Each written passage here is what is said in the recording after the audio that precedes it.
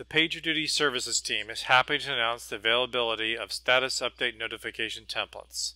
These are account-level templates that can be created by admin and account owners by visiting the status update templates under the incident navigation.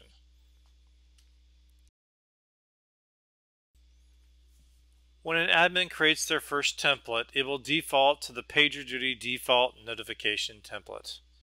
We'll give this template a simple starting message and we'll reference the instance title in this message field. Next, we'll add the incident title to the email body. Rather than just inserting the variable directly, we'll add some conditional logic to show the title in uppercase if this is a P1 incident. You can find variables by looking at the variable panel on the right-hand side of the screen, or you can enter two curly braces to bring up an autocomplete and search. Users can leverage the liquid template syntax to do control flow, iteration, and more. I'll go ahead and save this template and use it on an incident called Billing Services Offline. This has been acknowledged by myself, and I'll go down to the status updates and create a new update.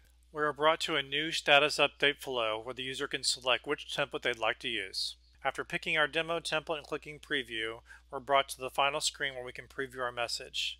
You'll see the incident title is automatically pre-filled in the message field above. As we type a message in this field, it automatically updates the email below.